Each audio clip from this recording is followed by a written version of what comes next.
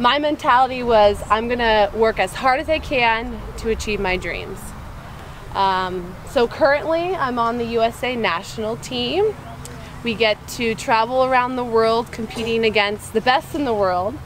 It's very special to wear the USA jersey. I absolutely love doing that. Thanks for having me, and yeah, feel free. Let's give her a round of applause. So I play with Jennifer Kessie, a silver Olympic medalist, and although I haven't been to the Olympics, it's awesome to play with somebody who's already been there and brings different experience than I do, and she's played at the highest level. There you go.